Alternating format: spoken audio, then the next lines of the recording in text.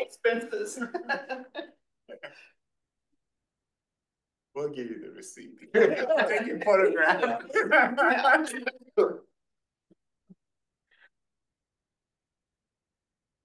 Did our fire chief change? No.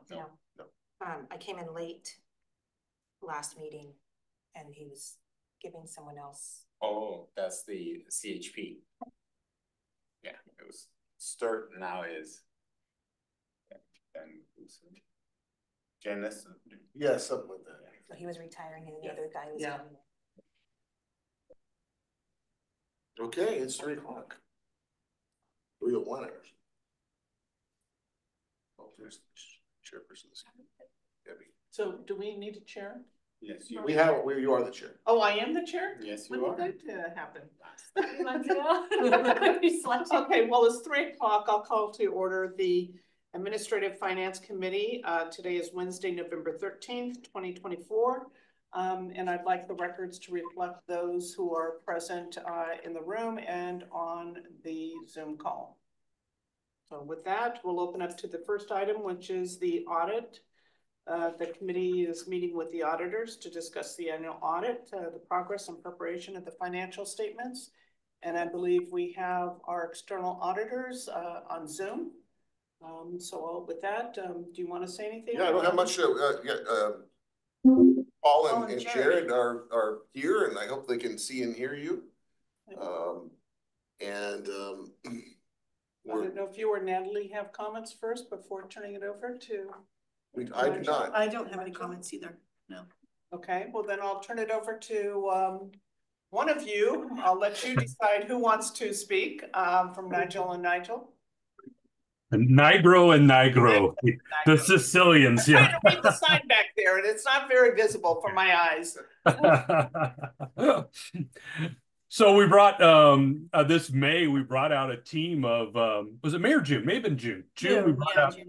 We brought out a team of 6 out there to the district, and got a chance to sit where you guys were sitting right there, and did our annual test work, getting to understand the segregation of duties, internal controls, processing of transactions throughout the year. Had a nice conversation with board member, and we just, that's how we started off the engagement, and then waiting for the numbers here to come to rest. And I paid Jared to make me look good, so I'm going to let him talk right now about how the process is going, how the numbers are coming to rest. So. Thanks, Paul. Good afternoon, everyone. As Paul mentioned, my name is Jared. I'm a senior manager with Nigro and Nigro, and I've kind of been working with Natalie to get the audit complete here. As mentioned, we were out there in May. We kind of did the legwork of the audit. This is the 2nd year audit now, so we're a little more familiar, understanding what we're looking at, and working with the staff and with Natalie. So we're actually just wrapping up the field work now. Everything's gone smoothly. No concerns, no major adjustments. We just kind of help book the pension and OPEB liabilities, the changes to those, as well as the GASB 87 for leases, which is only a couple of years old now. All the numbers are looking good. Like I mentioned, no concerns. Everything, revenues, everything's comparable. Everything's comparable. Investment earnings are up quite a bit, which is good for us, what we like to see. Now that we're actually in an environment with interest rates have been above 0 for the first time in many years, we wanted to see that investment earnings are kind of benchmark where we think they should be. So that looks good there. No new GASBs this year that affected the financial statements. One coming through next year, which is pretty minor, just has to do with kind of the compensated absences, vacation payable liability. So nothing that affects the financials this year. Like I said, we're pretty much wrapped up here, going to do a final review, and then we can move into financial reporting. So just want to discuss a little bit with Natalie and the board here about the expectations of what the timing is when we want to do the board presentation, the final presentation. So. Yeah, we kind of audit towards expectations overall. And, one of the ones now that we're seeing interest rates have risen and fixed income securities, bond market on fire. that their, investment management is an aspect of control of your cash, a fiduciary duty. We're auditing, last year we audited towards expectations of, we're expecting 2% of your portfolio. This year we're expecting at least 4%. And we'll discuss that at final once we got the final numbers and look over the information, how that's working overall for the organization. So I know Jeff and I were talking this morning about a timeline. I think originally we were saying or aiming for like the December 3rd board meeting. But if that was the case, Jeff and I are both out the week before is the Thanksgiving week and we're gone. So we would need something by really like Monday or Tuesday of next week in order to be able to do that. So if not, we would need to push it to the following board meeting. So have you or Jeff seen the No. draft audit report? No. Okay. Yeah, we don't have a draft at this point. Realistically for us, Natalie, that being kind of the middle of busy season here and with Thanksgiving coming up, we would probably ask that we can do that second board meeting in December. That would give us a little more time to get a draft together and have it go through our internal review process before sending it over to Jeff and yourself for review. Yeah, because I would like to have Jeff and Natalie take a look at whatever it is that you're going to present to the committee or to the board in advance. So you have an opportunity to ask questions of them and seek any clarification before anything that is in a final form that's presented to the board.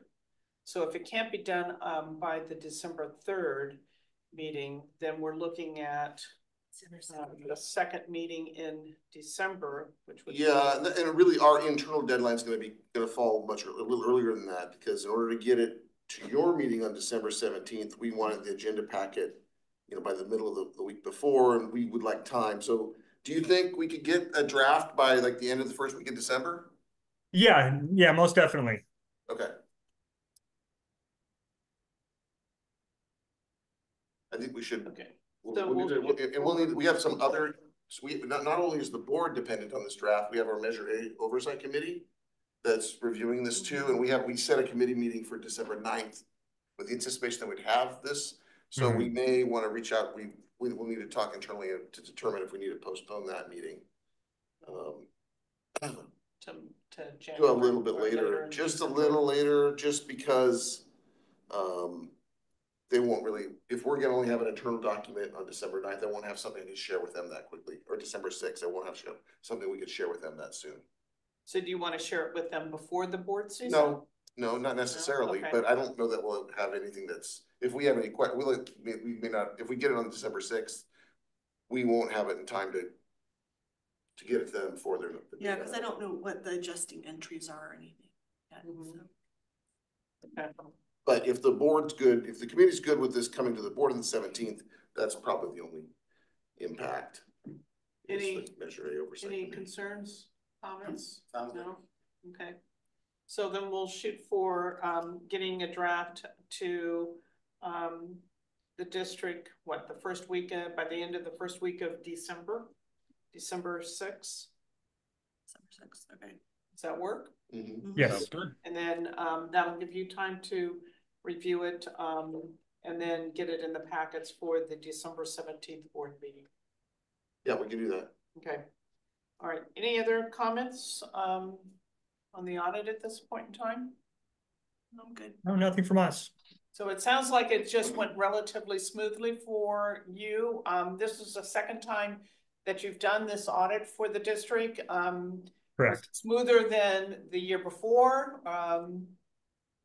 Yeah, smoother in the aspect that, we're familiar with the accounts and the financials and, kind of what the district has going on there.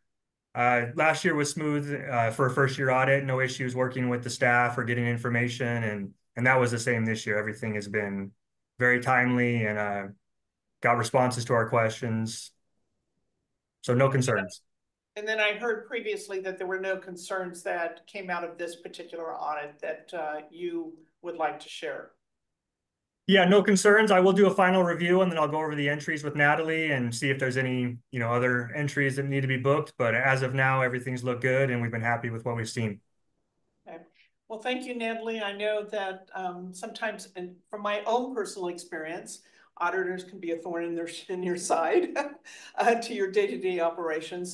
So I appreciate all your efforts, and Jeff as well. So, and thank you for having a smooth audit. So look forward to seeing that. Any other comments from anyone before we move on to the next item? Okay, with that, are you staying for this discussion, or? They don't need to. Okay, so thank you very much for calling in this afternoon. Our pleasure. Thank you. We'll see you on December 17th, I'm sure. All right. Okay. Have a nice Thanksgiving. We'll see you then. You too. Thanks. Bye-bye. Bye. Okay, let's move on to the next topic, which is the review of our strategic financial policies. Yes, thank you much. So there is an expectation that this committee would be reviewing the strategic financial policies. I thought it was annually, and we didn't do so earlier this year, so I placed it on this agenda. And I don't intend, my intent is not to go through this, sort of line by line, but maybe topic by topic. See, we do have a couple of areas that we want to highlight, that we want to call to your attention as separate attachments or separate links. But you're free to discuss or consider making recommendations to any areas that you wish. I think importantly, though, it's good to have the minutes of this meeting reflect that this committee has reviewed these policies, and if there are recommendations, those could go forward. Recommendations for updates or changes, those could go forward to the board. And again, staff has a couple of areres that we would like to. So do you want to hit on each one of these bullet points separately? Yeah, I want to go over the whole length of this document, policy, yeah, but not line by line. Okay. And then particularly for the benefit of maybe trying to provide a little background information on why they exist. And essentially back about 8-9 years ago, there was a goal to have, some big picture financial policies put in one place that the district could follow. And so these strategic financial policies are not, they're not a procedure manual or intend to be like to take care of day-to-day transactions, but rather big picture items that deal with the district's finances from maybe sort of a 30,000 foot level. So they're broken down in a number of ways. They were modeled after other policies that we had examined at the time. And so these are not in order of priority or anything. They're just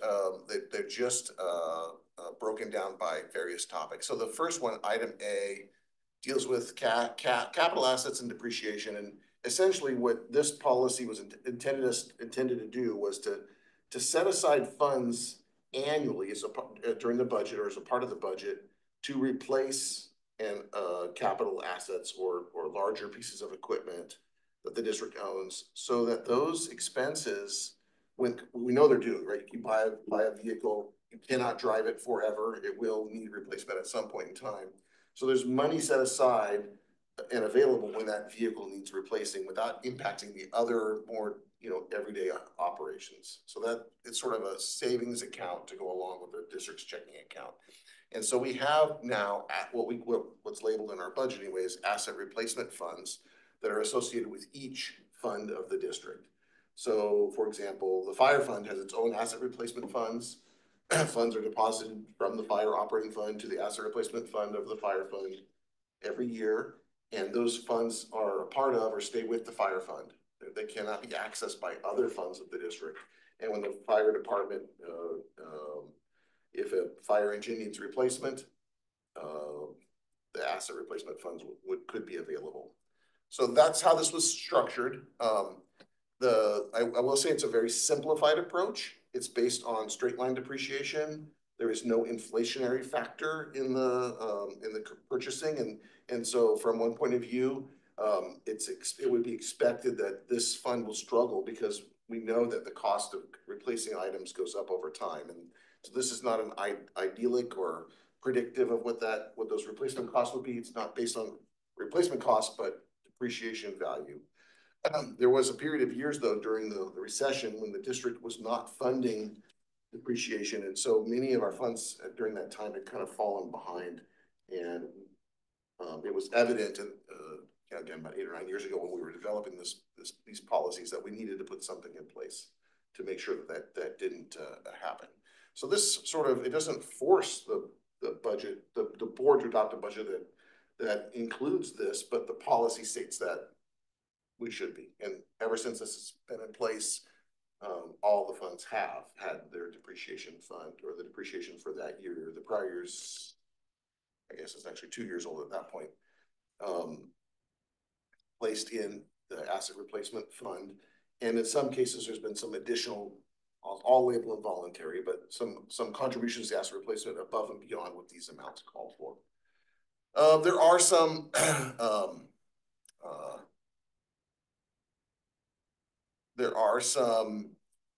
if the asset replacement funds or fund balances reach high figures, more than the accumulated depreciation, then the amount of contributions can go down, but none of our funds are near that level based on this language here. And then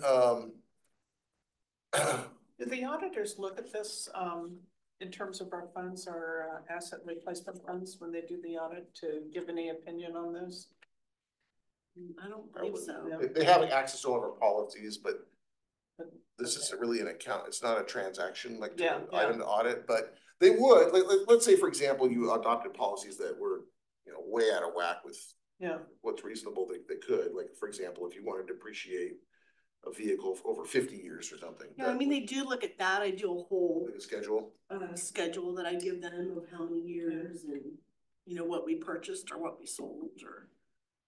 But they don't provide an opinion one way or another in terms of whether or not, because it sounds like from your description, Jeff, that we really don't have a fully comprehensive asset replacement process that's evaluated every year. We just have a policy that says, here's kind of, how we're going to go about doing it, but it's not really evaluated to say, is it sufficient? Well, it's a value. I mean, these numbers tie back to our depreciation for the prior year, but so it follows the policy.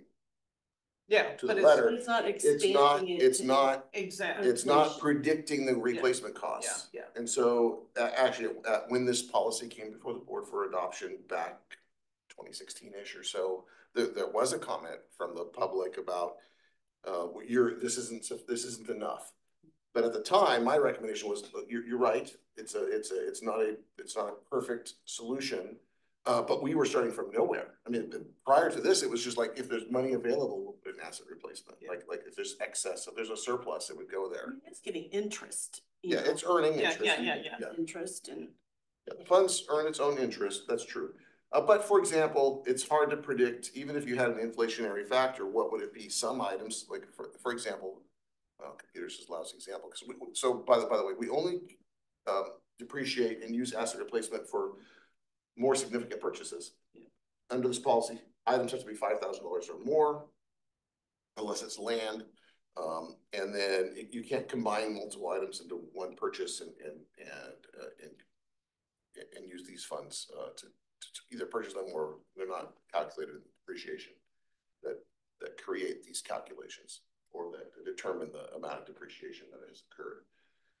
But for example, like a fire engine, let's say we bought a fire engine 15 years ago, just hypothetically, for $300,000, we would have depreciated it and we would have set aside $300,000 replacement to replace it. That fire engine is now more than $1 million. So $300,000 is pretty woefully insufficient. But not everything has gone up in cost like a fire engine. Other items have gone up in a more modest way. So for example, pickup truck, maybe that went from 30,000 to maybe it's gone up 75% or something in that same 15 years, whereas the fire just gone up 300%. So, anyways, the policy does not address that replacement cost. You could have more complicated systems, but then either you're spending a lot of time to try to figure out what those are, or you're just adding. You could add, a factor. And some funds could afford it and other funds couldn't. It would create operational challenges. So do you think we're still digging our way out of when the 2008, for that period of time where there was no money set aside for replacement costs? I think we've made really good progress in most of the funds. The fire fund is probably the biggest exception. This policy also has the years for determining depreciation. This has been kind of changed, just actually a couple of years ago. For example, fire apparatus got expanded to being up to 15 years a couple of years ago when the board made that determination. Also, there are a few other ways that money goes in the asset replacement account based on this policy. If we sell an asset, the proceeds from that sale go back to asset replacement, regardless of what was the value that it was sold for. And when they were going on the fire calls too. I think we're putting the money from the we've put additional funds in, right? Sort of like those voluntary contributions out of county fire if they were associated with the engine, and then because we need to build up that. Yeah, the fire fund's the one that's in the worst shape. Cash reserves, basically we have a 25% reserve policy on all of our operating funds, and that's handled on the summary of fund balances in the budget. And the reason for that is to deal with emergencies or cash flow. There's a number of reasons for maintaining that reserve program, and that's actually worked fine.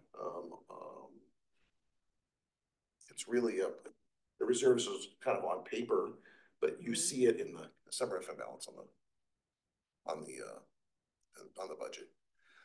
Debt service reserve. We have additional funds that are set aside for that. And as a matter of fact, one of our debt instruments has us deposit, as a requirement of the program, is to deposit 1 year's payment in a separate account. just a general ledger account. We have a policy on debt issuance and discussing, standards for debt financing and financing criteria, refinancing savings. We don't have a lot of debt. We don't issue a lot of debt. Yeah. We're not involved in this very much, so this doesn't come about much. But this was some guidelines that could be followed if there was either the consideration to issue debt for example, for making a purchase or refinancing that debt. So what is the GFOA guidelines? What does that stand for? GFOA? Government Finance Officers Association. Oh, I looked okay. that up this morning. Yeah. And is that still, the guideline is still 3 to 5% savings, or has that changed? I don't know. Look it up. We haven't considered refinancing any debt, so. No, but I think if their guidelines have changed, I think it'd be appropriate to update just for consistency. Do we have any debt? We do. We have debt associated with the 2019, we finished in 2019, USCUP or East Side Force Main Project. It's through a pretty low interest rate state loan that we have. It's administered through the CWSRF. Yeah. Program, revolving loan program for infrastructure. And then NACI. And then the Nacimiento, we make debt payments associated with the Nacimiento pipeline project, but it's technically not our debt, although we're kind of attached to it. We didn't issue it, the county flood control district did, and then we committed as a part of that debt to pay our portion. And so we have annual reporting requirements and those kind of things associated with that. And that has been refinanced before. Again, it wasn't our call. It's not our debt, so we really had no choice. But the flood control district did refinance that for a lower interest rate, although that's probably been about 6 years ago at this point. I want to say it was made about 2017 or 18. 2018. Oh, okay. When will our debt be paid off? Paid on that? Oh, must be probably like 25 more years or something.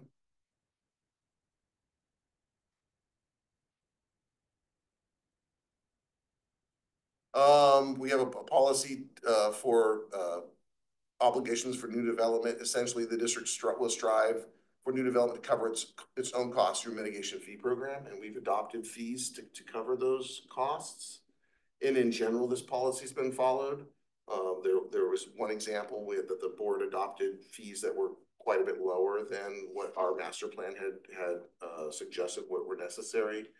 But all the other, that's for Parks and Recreation, but all of the other capital fees are adopted in line with what the fee recommendations and the master plans had recommended.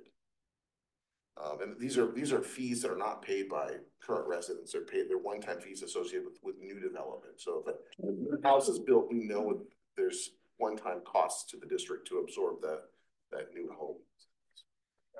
So it's supposed to be evaluated every 5 years. The master plan is. So for Parks and Rec, which I know you're right, we ended up cutting it like almost in half. When should we look at that?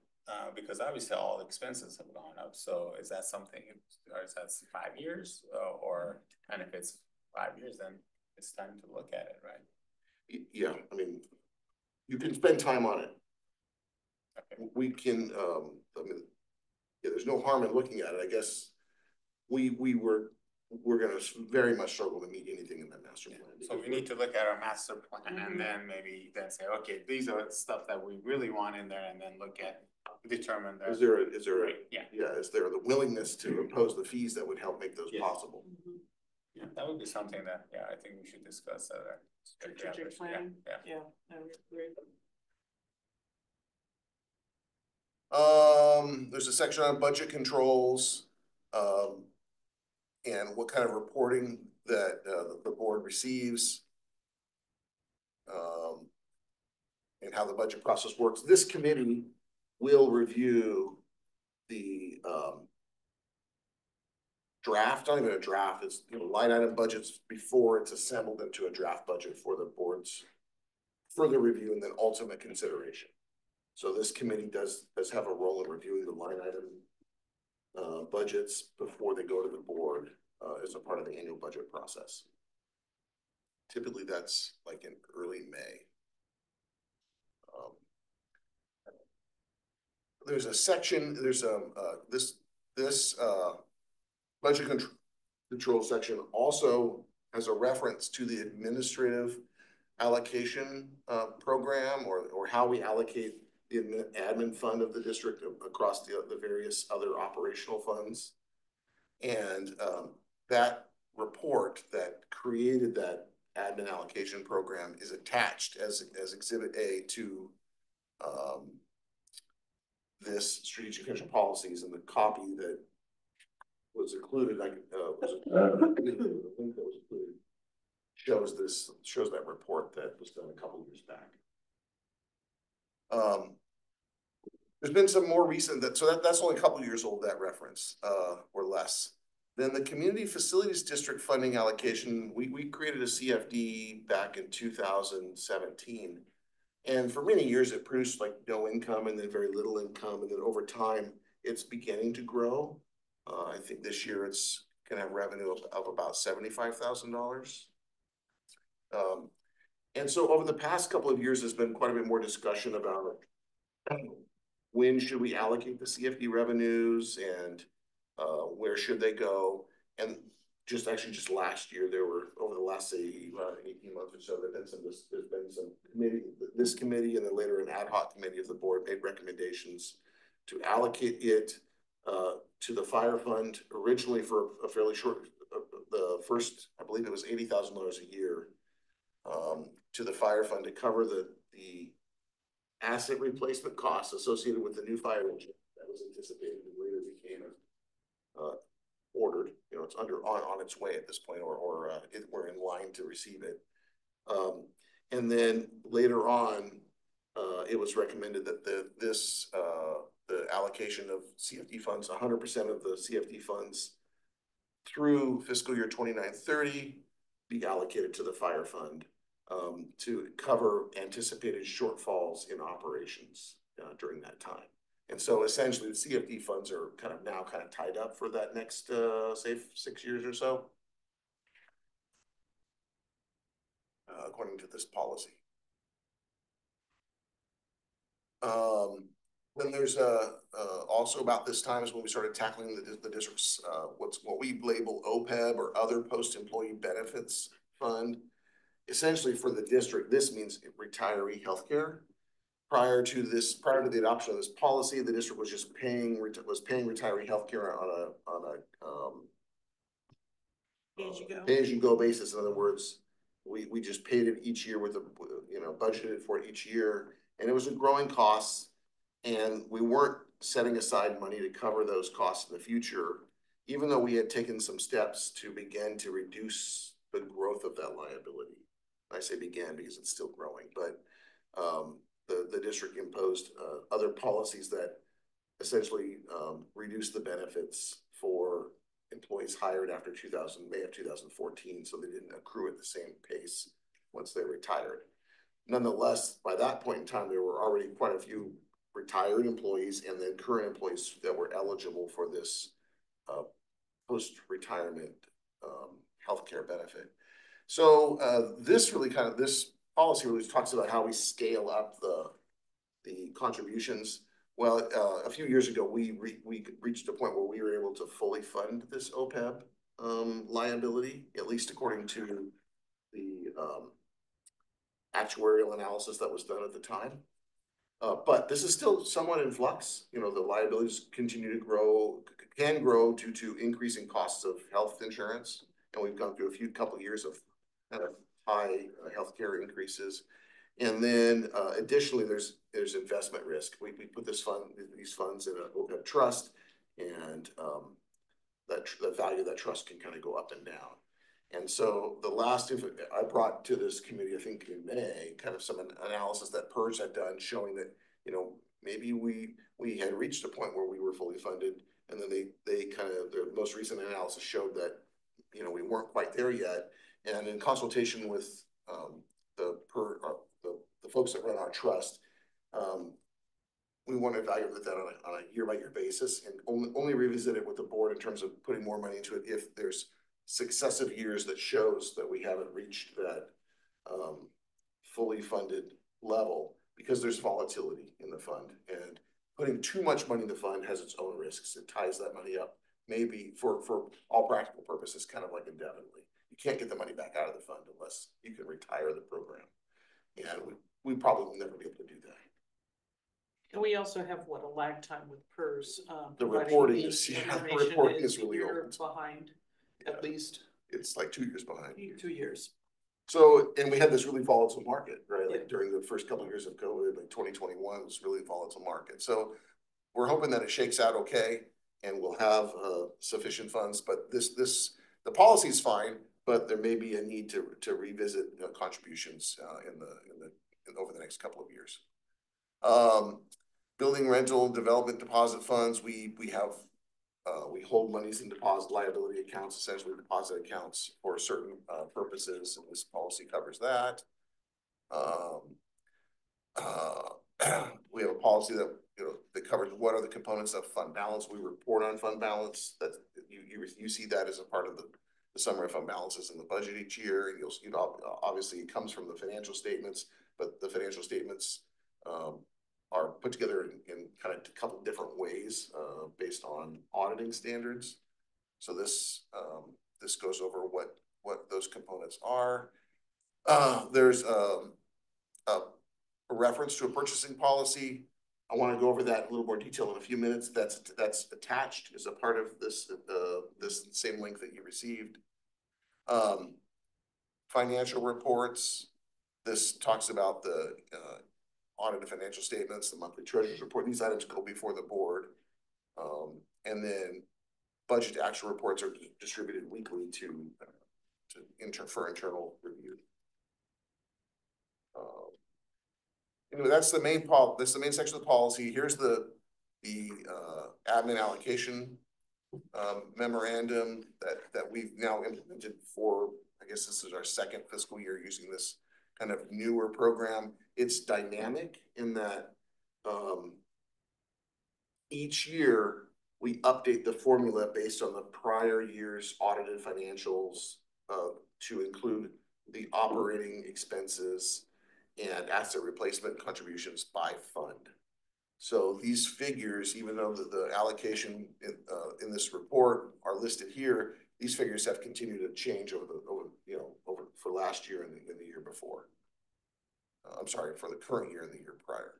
And will change, I think, a little bit each year going forward, based on for example, the audit that now is coming to you in December. Those financial statements will determine what the admin allocation are for next fiscal year 25-26. So there's again kind of that 2-year lag between actuals and when you see it reflected in the admin allocation. And this is for Tanya's benefit. The real issue is before we implemented this program, we were kind of on a static program. The district had determined internally appropriate admin allocation back, I think, in 2011. Does that sound right? Sometime about there, and it hadn't changed. The percentage allocation hadn't changed over time. And so it was not dynamic, and as a result, when this was recommended, particularly the fire fund was one that absorbed a lot of the increase in terms of the percentage of allocation. And then we did some other things internally. We've modified the cost of the admin fund. So, for example, one of the employees in the admin fund or in the admin office is now fully charged to water and sewer because their primary responsibility is water and sewer billing, and so they're not flowing through this program. So that's what did we do before have we always had our own fire department? Yes. When the district was formed, there was a fire district here before the community service district was formed. But in 1976, when the community service district was formed, the fire district became part of the CSD. It's just its operations changed over time. This policy has never been my favorite. It just, I think, puts too much burden on the fire department, and it kind of it's a challenging one to look at it. I wish there was other ways, better ways or something to take that burden off the fire department, because obviously the expenses for a fire department just going to continue to get bigger and bigger, and that allocation, it costs a lot of money. So that comes out of the operations of the fire department. I guess it is what it is. So, but I agree. It was a sticker shock when we implemented, but conceptually, I'm not sure that there's another way of doing it. I think that concept makes sense. It is what it is, but in lieu of not having some other way of kind of determining how to allocate those expenses, there's a sound formula involved. One thing to keep in mind is the costing. The fire department, the fire funds has increased the most over the last couple of years because we've incrementally spending a lot more money with the fire fund than we had previously, about doubled. Over time, though, the formula, even if the fire expenses increase, it won't necessarily mean the percentage that gets assigned to the admin fund will increase. It's all relative to what happens with the other funds of the district. So, for example, if water and sewer fund costs go up at the same rate that fire costs go up, those percentages probably won't change very much. But I just think it speaks to the CFD fund, which we've already said, for the next few years, it's going to be going to fire. And I think when you look at CFD, that's why we put that in place to begin with. So it may just be beyond that, the funds continue to go to fire to offset some of those expenses. So have to until we come up with a better formula. At some point there has to be all options. Because it's going to get challenging. I think it'll be interesting to see, since we've just done 1 year, it'll be interesting to see how it changes over the next few years. We certainly have looked at other, like Atascadero and Paso, other places of how they run theirs or how they allocate their money? Yeah, actually, it's quite a bit different. Cities operate under a general fund, and so all of those fund, like in most cities, the fire fund, there is not a fire fund or a police fund, for example. Those are all part of the general fund of the city. And so, but there is typically allocation back to the general fund from the enterprise funds. And so all of our funds, we don't operate as traditional general fund. So our administration fund really works more like an internal service fund where those costs are allocated back out to the various departments. The general taxes don't go to admin. Not comparing apples to apples. It's a different environment. Yeah. So do we know how other CSDs, what formula they use for allocation? I mean, we reviewed those at a time, some examples. Okay. I can't remember off the top of my head. Well, I'm just thinking, looking at maybe Cambria. We had camp. We did. Yeah. Okay, so we did do that. Yeah. Yeah. And do they use a similar formula? I know they ended up reaching back out to us, asking how we were doing. I don't think I've touched base with her like the past year or so. So maybe part of our strategic planning meeting, we can also look at that as well. Because I'm thinking, yeah, I mean, it's early on that we've only had 1 year of this. So I think we need at least 3 to 5 years to see how it's going. Yeah, I think the challenge that you'll see is the lag in the data. Again, this was the formula that was used for fiscal year 23-24, so a year ago essentially, but it's based on actual costs from 21-22. Yeah. So there's this lagging, and over time it self-corrects, but it's painful while you're waiting for that to occur. Both directions. For example, if you have cost increases in the water fund this year, for example, permanent ongoing cost increases that occurred this current year, it wouldn't influence the admin allocation for really 2 years later. But if those costs go back down, you eventually see those savings to the water fund, but they would follow by 2 years. Yeah. And so we're in the midst of hitting the increases in the fire fund, partly because we expanded services due to the SAFER grant. Mm-hmm. And if that doesn't get refunded, it will eventually go down, but it'll lag. Yeah.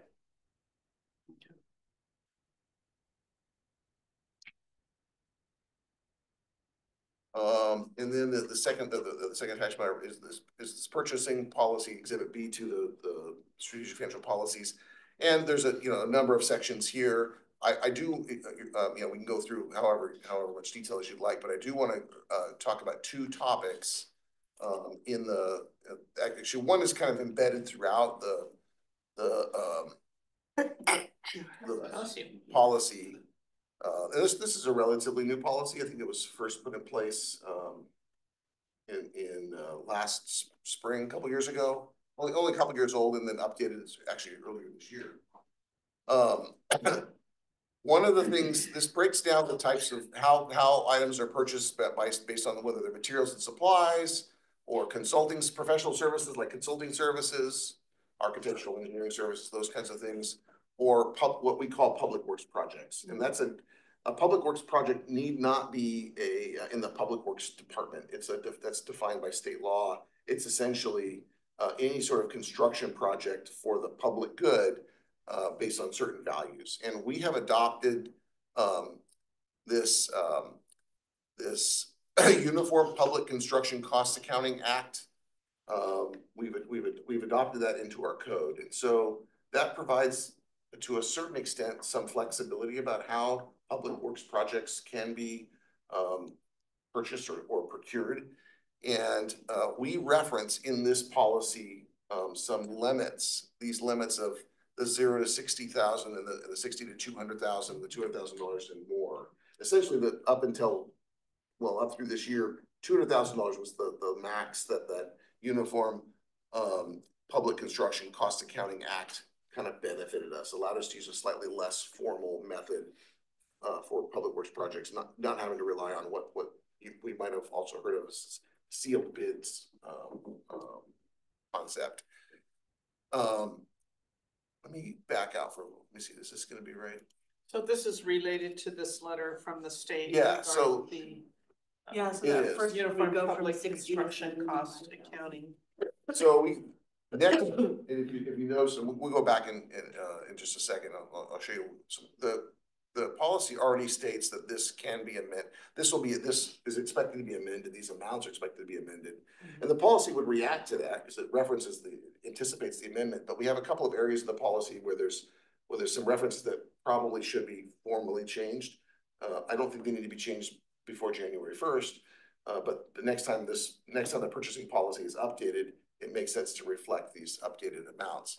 So that $60,000 limit that's referenced in the policy starting January 1st can go up to $75,000, and the $200,000 limit starting January 1st can go up to $220,000 based on changes in state law that go into effect on January 1st, and we were notified of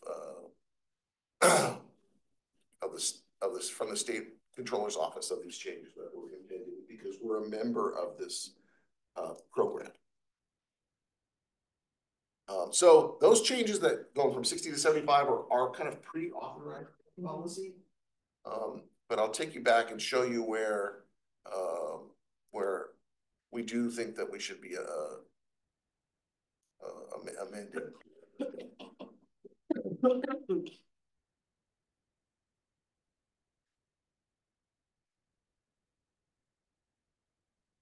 So these are the limits here, and here's this citation. The amounts of subsection such and such shall be increased automatically. So our policy anticipated it.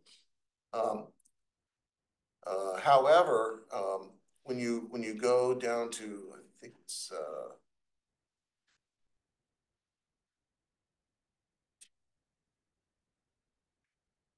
Are the amounts embedded in the policy later on? yeah, they're embedded under section 5. There's the same reference to this. So we have the same, we've elected to become part of this act, and where applicable, we will adhere to the alternative bidding procedures outlined. And there's this reference that as such limits currently exist or may be subsequently amended. So that the policy already anticipates this. However, there's this reference, another reference. So this is the same $60,000 to $200,000 limits that are changing. However, there is an alternative, or I'm sorry, there's this reference right here to a limit of $212,000. You have a little leeway if the board takes certain actions, and there's no reference in this section 5.3 to that automatically changing. And so I believe that while this is not a tool that we're likely to use very often, it would make sense to update this to match the current, what will be in place in January 11th by the Uniform Public Cost Accounting Act, and then maybe add that same reference here so that if it goes up in the future, you can take advantage of that same resource without having to change the policy further. And then the next section of the policy that I wanted to highlight, or again, I'm just going through these you're welcome to, if there's more review that you'd like to have, please speak up. The next section that I wanted to highlight really dealt with credit cards. If you're gonna go past that, I was gonna ask you a question on 7.2. 7.2? Okay.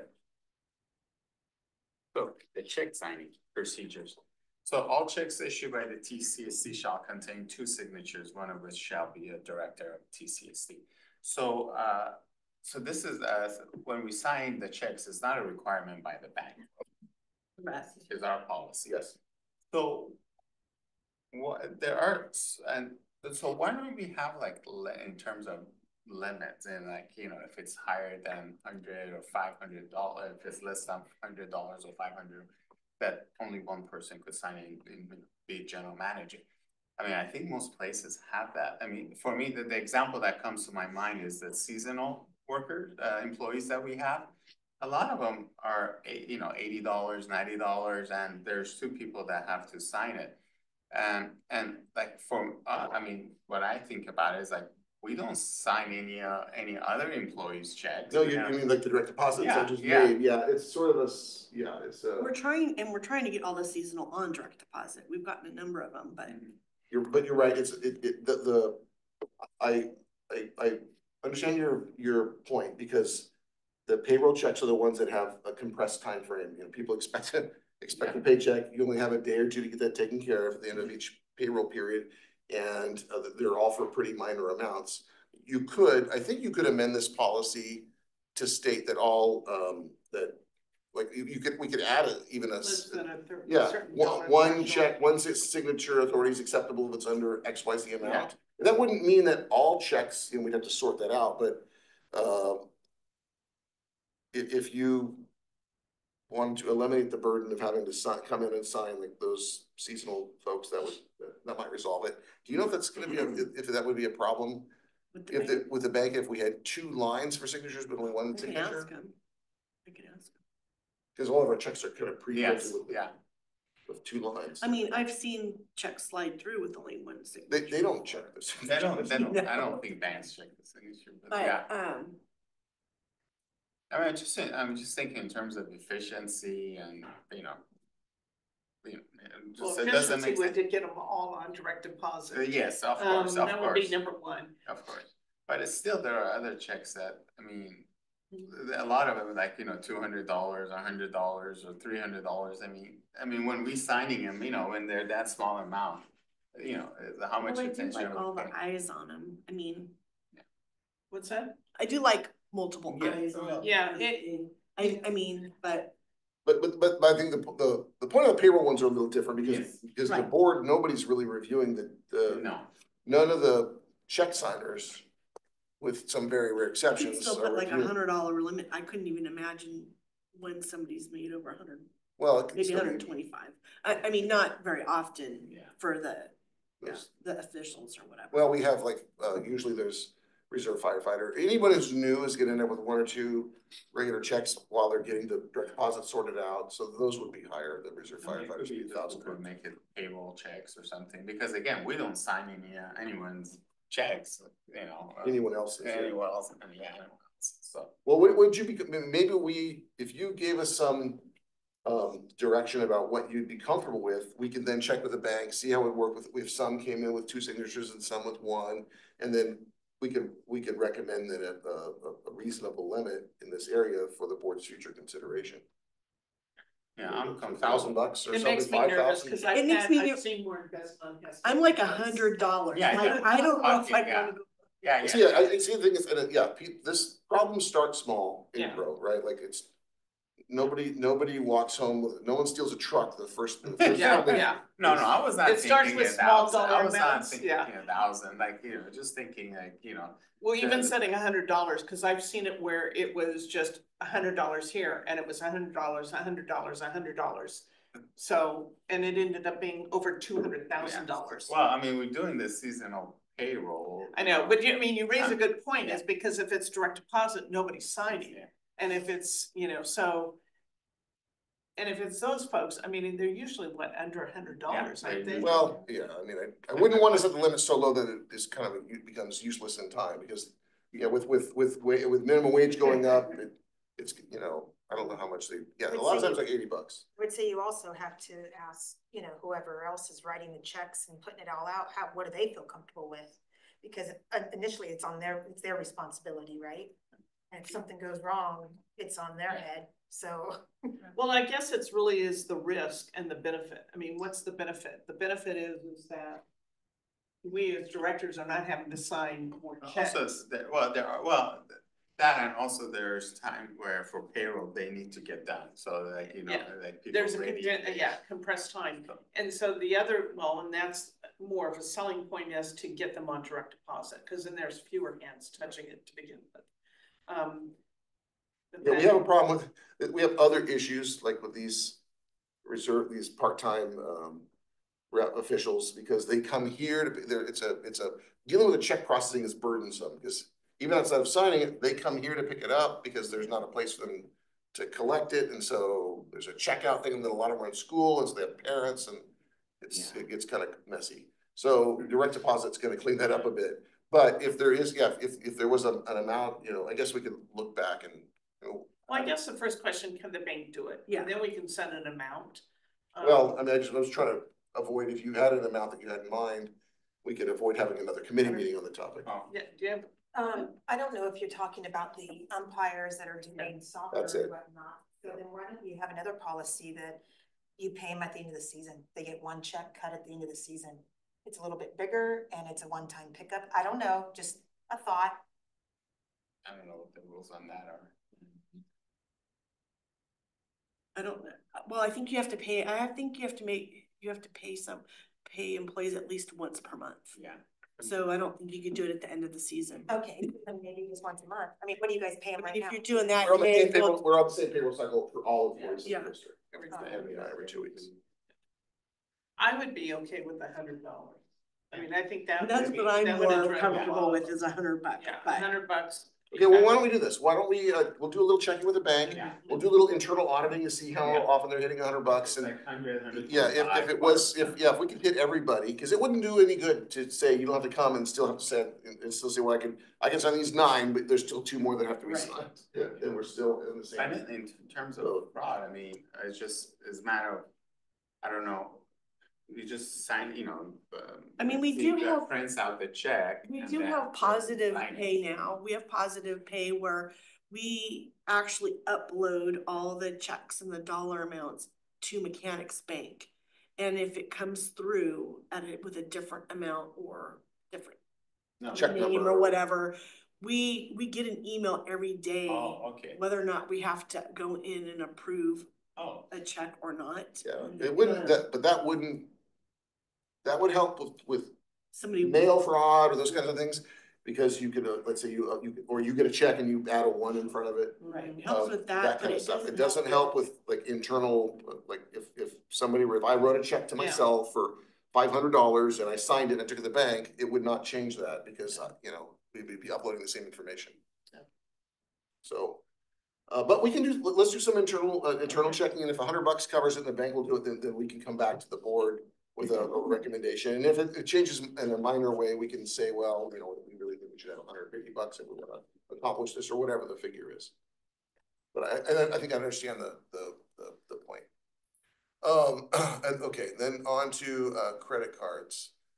So this just historic. So prior to about a year and a half ago, or when this policy was last updated, the district had very few persons that had credit cards assigned to them. We had a checkout system for credit cards.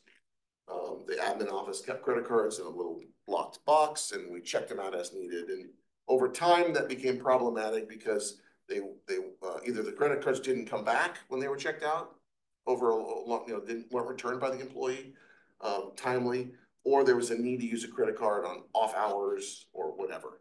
And so a couple of years ago, we amended this policy to give department managers district credit cards in their name, and that's what we're doing right now. And so, for example, Tom Peterson has a district credit card in his name. That has worked okay. Still have problems. Some would say big problems with getting receipts back on time, and so we're trying to address that with this new change too. And so these. So there's a typo in the first sentence.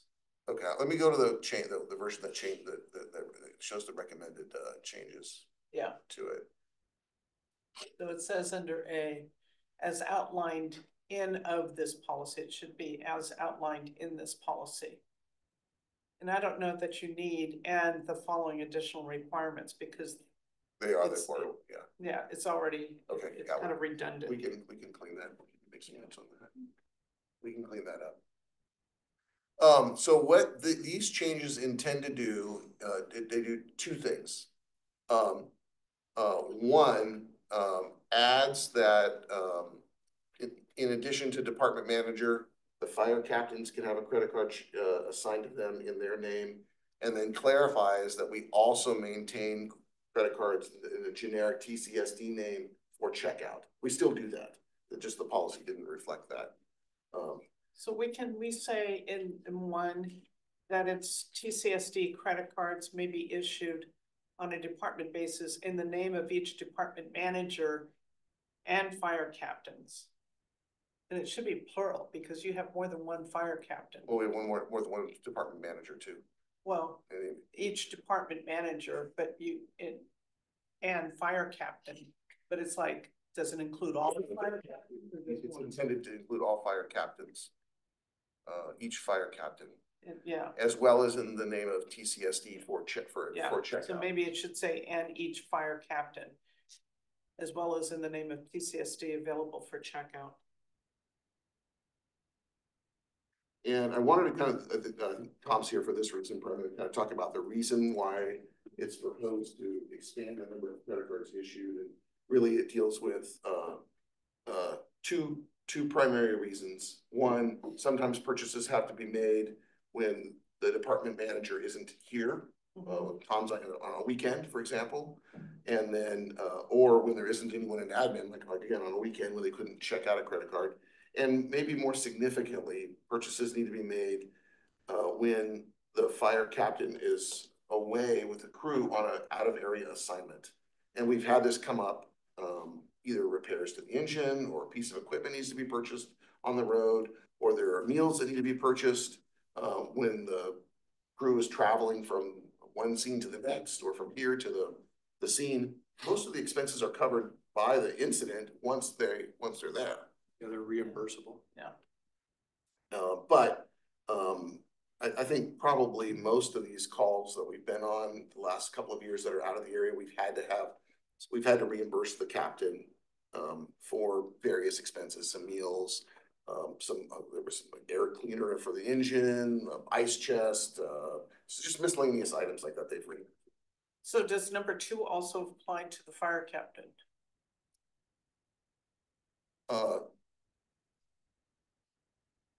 I would say no. Well, it could. That's something we need to kind of talk about. Would the captain be able to then check out that card to an engineer, for example, or somebody else to actually make that purchase? So I guess, I don't know. That's I mean, I don't know if that scenario exists, that but group if is it supposed to does. remain as a one. Yeah, that wasn't the intent. The captains themselves are in charge of that crew, responsible for the engine. You know, if they can't get So there wouldn't be a need for us to, because I'm saying is that if number 2 applies also to situations that would exist with a fire captain, if so, we need to include fire captains in there. Yeah, I mean, that's not If the intent, but I the understand. situation doesn't exist, then it's a moot point. Well, it could, it could. Let's say a fire captain, they're on this long call. They get injured, they can't go make the purchase, or the purchase needs to be made. They're sleeping, and the crew needs to buy a part for the engine. Then maybe it makes sense to have them check out the card. But the intent was those groups operate as one. They're together like pretty much full time. Yeah, I'm just saying that if that situation would apply, would come up, then I think you would need to say department managers and fire captains may allow the department employee to use the department assigned credit card. However, the department manager or fire captain is fully responsible. So why are we all talking about fire captain? I mean, what about Case of Justin if he's at it? So what we've kind of talked about internally is we maintain these cards for checkout, and we can maintain a checkout card at the wastewater plant. And that way, if Justin were not here and there was a need to make an after hours or weekend on the program, because those people come, there's gonna be, So they could check it out from that office as opposed to carry it on their person at all times. I think that's the real difference here is there a card available at work that you check out when you need it, or do you have it in your possession at all times? That's I think the difference. And these folks that have them in their names, it would be assigned to them to be. And really, this is only for vendors for whom do not have an account, are not willing to bill us Right. after the fact. Right. So. And I think that's why in the case of these fire incidents, they're traveling some great distance in pretty remote places. They don't have. We don't have an established relationship with. And so you don't they just don't ever use their own credit card and bring us the receipt and we reimburse? We do that now. That's what we do now. Yes, You don't want to do that anymore. Well, so the employees do not want to do that anymore. Yes. I mean, it's a, Not yeah, really it's a fair. burden on the employee, but Yeah. they don't have. Oh, mean, I'm not, funds. Yeah. I wouldn't. I always did, I don't like I'd be glad to give it my district credit card, because I just don't want to carry it, but, and I was always in my career, I've always just received reimbursement, but I've had over the years, 30 years of dealing with this stuff, some employees say, I don't have $100 credit available to make that charge. Unless they're getting points. Yeah. Well, yeah. But I think most, but No. it also depends on the billing cycle too, if your credit card, as to whether or not that expense shows up before you've actually can got get the reimbursed. reimbursement. Well, it So messes that's up with becomes the taxes and issue. everything too, it's just. Well, you've got to track it and you've got to know to submit it, so it makes It's a lot more work. cleaner when you have a credit card that is your employer's card that you're using for employer-related expenses. I Rather think than it's you great. having I to think it's front great. your own money. I think it's. So great yeah, that really you the guys idea are here is doing that. there could be, even though right now it's been fine, it's inconvenient, like let's say an employee used their personal credit card but then lost the receipt, how would we ever figure out if that was a legitimate business expense or something like that? The bigger problem is it's possible that this crew could be, 400 miles away, and need to get something pretty expensive done, like new tires or brakes or something like that. That's $3,000, and they just simply don't have the means to make that Or purchase the happen. debit line on their account. Well, and that was kind of what came up, and I mean, that wasn't the only item that drove this, but they almost did not get what we call demobilized from an incident up in Northern California because of the tires on 7160. They were so degraded that these mechanics have the authority to say, no, you're not driving that engine out of here. And so now they're stuck. Yeah. And that was on a Saturday. So now it's going to cost us, because now it's no longer on the incident. It's on us to put them up for 1 night, 2 nights. And now Monday morning, they call, get a credit card and say, So that's the reason for adding the reference to the fire captains. We've also, under section 3, recommended some changes, again, back to the issue of getting the paper receipts. It's somewhat problematic. Most purchases are made, like you're at another location. So we kind of just discussed internally whether it makes sense to provide an alternative, or really a recommended alternative.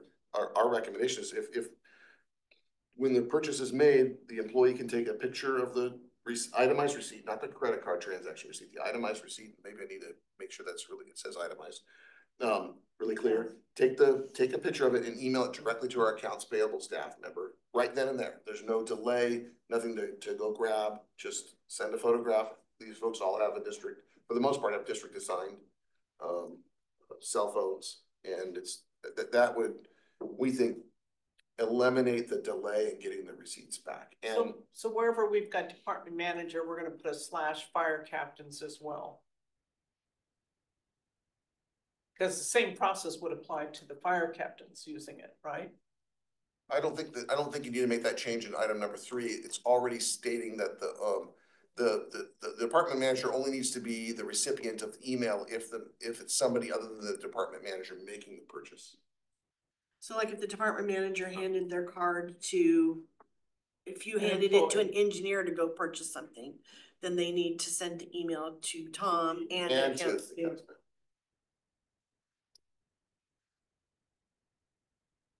So would that be understood by the fire department?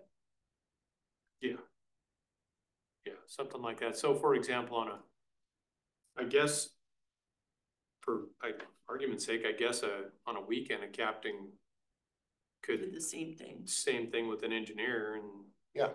then say, okay, send the chief an email, or send me an email also, and accounts payable. Or they could just send it to you, like if Yeah. they handed it to I mean, cause really, you're the one who needs to see the expense. Yeah, the idea is that every credit card expense receipt goes to the department manager and accounts payable. Yeah, but I just want to make sure that it's going to be understood that this isn't just department managers, it's also you know, personnel within the fire department as well. Yeah, I think Because the process applies to everyone. correct, but I think the biggest thing we're getting at is if they're gonna purchase something, I need to know what's coming out of the fire department budget, so I can enter it. And So do we need to then specify that in here, is my point. No, I think all it needs to say is department manager.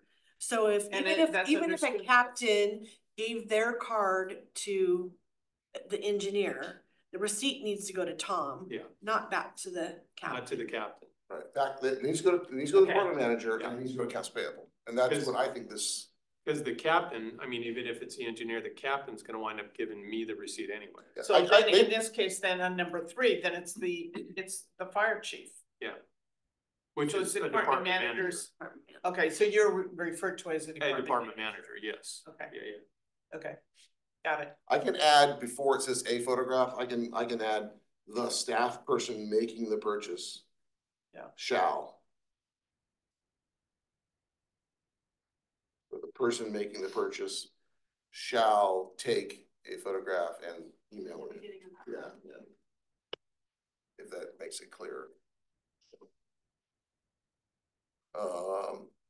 And then I did some things that are sort of just clean up. These don't relate to things we talked about here, like we had some following up with telephone calls where everyone's got a cell phone. Although I suppose there are some circumstances when they're out of cell phone range and maybe there's a payphone they have to use on that. I don't think there's payphones. Yeah, I think those exist, Jeff. And then I just struck reference by car because expenses related to travel, even if it's not by vehicle, lodging. And then this, we've added, except for emergency travel, meals are covered on the per diem program. There are some circumstances when someone has to travel on short notice and you know. So this statement, the way it reads, I'm not quite sure I understand. Lodging when out of town on TCST business, which makes sense.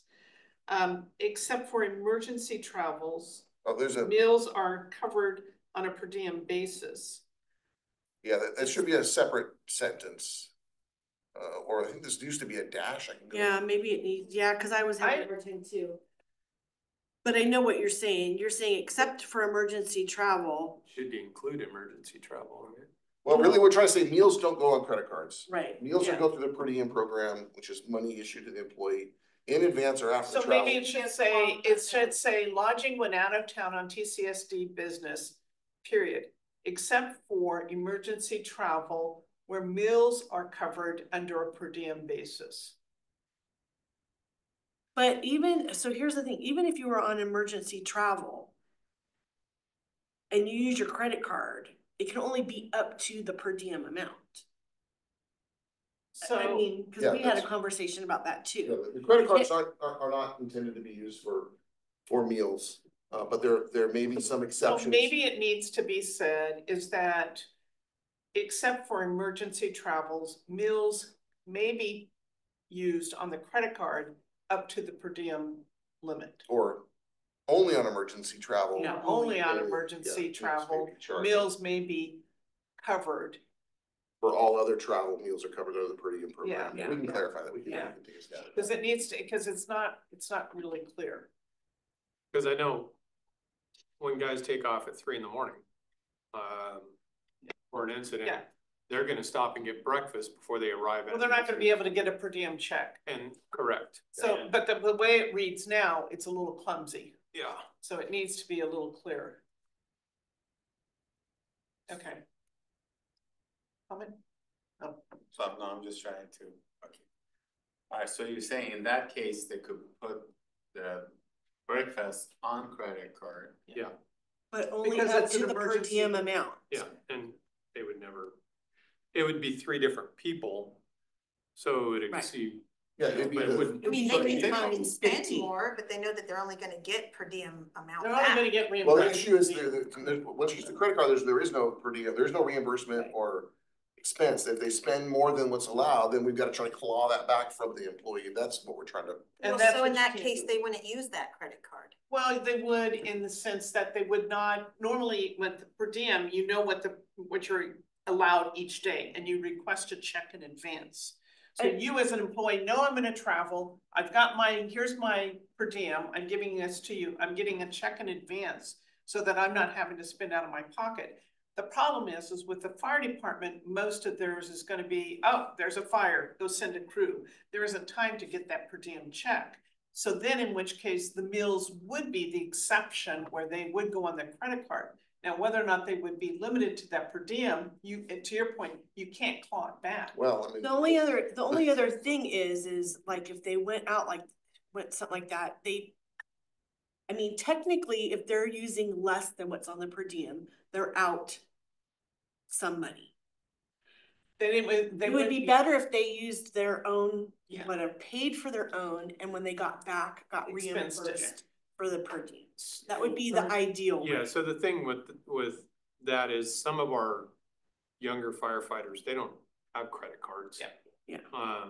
And the travel to and from sometimes is not on the incident. The other 99% of the meals are all on the incident and reimbursable. And their travel back is.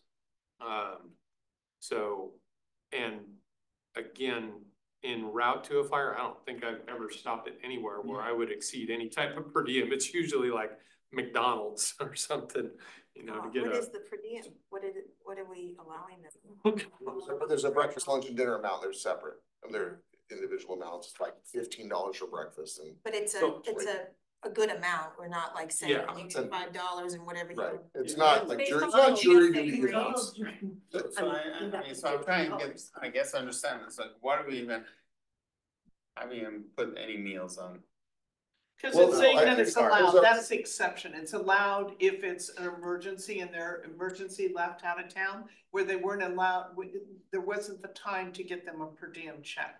And I think So they're They having to could use their get credit 3 card. Well, they could do, I mean, like everyone else does, They could give them expense it, but Yeah. here's the thing again, it's for the, $10, I mean, I thought we were like trying to do this for some major Well, but events think that of it- happen, but for one meal, that's $5 or $10. But like Tom just said, there's some of these are younger kids that Yeah. don't have a a lot credit of card or extra money. or And it's- extra money in their pocket. And it's typically the captain that goes in, will buy it for the whole crew, grabs a receipt, and then that's what I get back for the entire crew. So we should be saying is that when the captain or whoever that senior person is, they should be the one who is expensing it. Yes. They would. I mean, that's Would how. they- Do they know that? Cause trust me, Yeah, I've that's had, how it's gone. I mean, that's how it's been now. We've reimbursed the captains when they've been, when there's been a meal or two that's been purchased en route. does it need to say that alcohol is not permitted? Well, that's in a lot, But I it mean, said it in your every statement, but every you'd be department, surprised. every department that I've worked for in the last 35 years, I've been issued a card, and there's always been some caveat about this does not include alcohol or alcoholic beverages or adult beverages or something, but I would hope people would know that. No. Is it? So we can take a stab at trying to clarify this further. The Yeah. idea is that take away this fire call for just a second. We don't want the departmental credit cards to be used for employee meals if there's an alternative, if it's related to travel. That's through the per diem program. Yeah. There is we want to carve out an exception for this emergency travel when you cannot issue a per diem in time. So when travel is planned, it should be done through the per diem Yes. program and not on the credit card. In the event that the emergency travel is required, then the credit card can be used in accordance or with, under the The per same diem policies as policy. the Per per diem diem limits. policy. I don't mean to muddy the waters here, but we've had incidents where I bought entire crews, other crews that have come in and helped us with fires to the expense of $500 meals during a fire. Right, but not related to travel. No, oh, true, Yeah. true. I mean, I guess we can clarify this a little bit. The Yeah, idea- 'cause I just the think- credit card is gonna be used for vendor purchases. It's not intended to replace the per diem program Yeah. with exception. Yeah, with so this it limited just need to exception. differentiate, you know, when it's planned travel, it's done through the per diem program. and the expenses are, any check is asked for in advance. It's only if it's an emergency travel, right? Doesn't per diem also for after, like you get reimbursed, right? It doesn't. If they paid out of Again, pocket. yes. So if they paid out of pocket and Yeah, you didn't can use request the credit reimbursement. card, then they could do that.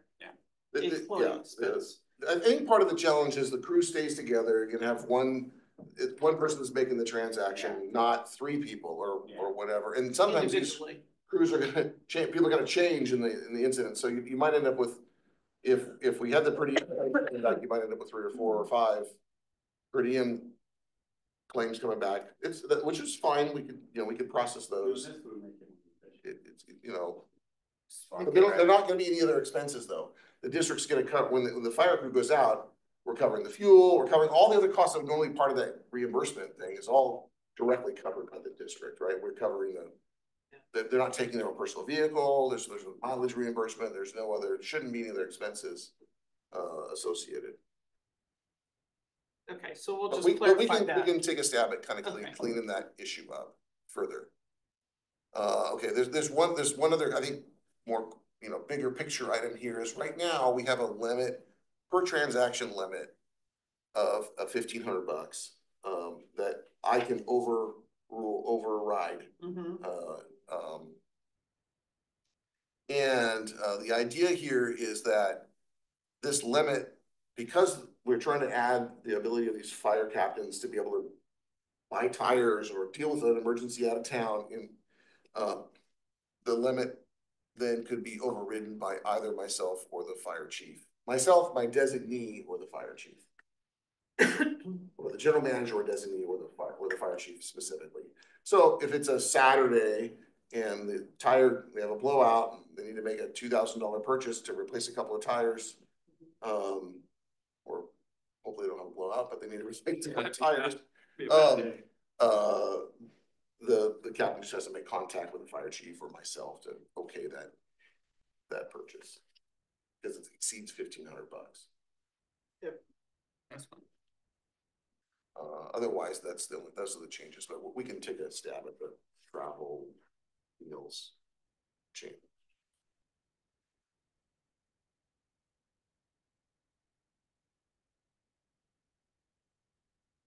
Well, this is where under item 7, you could put in alcohol if you wanted to. The use of TCSC credit for personal purchases. You want to add alcohol. Yeah, that's not a bad idea. I would add it. I know. Sorry. No wine tasting. Yeah, right. They were up in Napa. We had an employee who she worked in sales and she would have her staff go to Nordstrom's and get gift certificates, which were cash, right? So she would take those. So the employees would go purchase them, expense them on an expense report. She was approving it. And so she got those gift cards and would give them out to the staff, but also was retaining some. Reporting a few. Yeah. And the same thing was done when it came to meals and, who was picking up the tab for the meals and who was approving it. $200 bottles of wine, Yes. It's like, yeah, it was a great meal. Our limits are substantially lower. I've seen all kinds of things, accounts receivables being moved around. It's like a person who shouldn't be handling the account. Yeah, I've seen a few too. Okay, well, that covers the items that we had planned to review related to the strategic plan policy. Okay, well, good. So it sounds like what we've got a couple of things is this policy will be revised. Does this need to go to the board at all? It would need to go to the board for changes by resolution.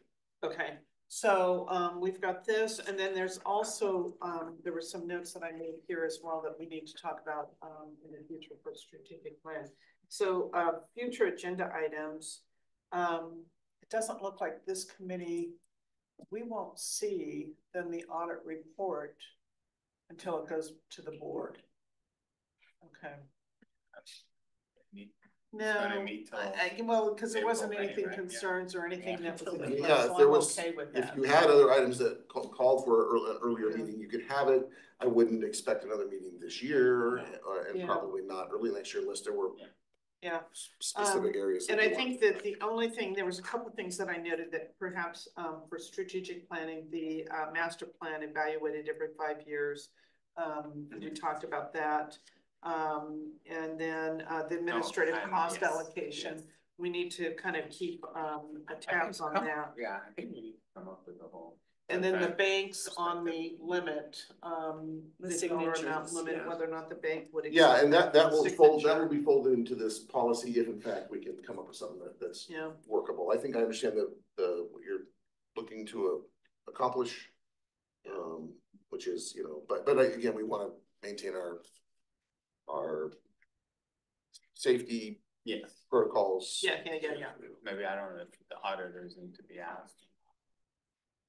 No, they audit to our policy. You adopt a policy, they'll audit to the policy. They may tell you it's a dumb policy, but it's, if we followed it, then that's okay. Well, but I think you raise a good point though, is the fact that we have direct deposits, no one's signing. Yeah. So it's a high volume. There's one other typo in here that I just noticed on 2.2 signing authority. In the first sentence, it says the general manager or his or her designee, and it should be is. There's missing the I. Just says S hereby authorized. Should be is hereby authorized.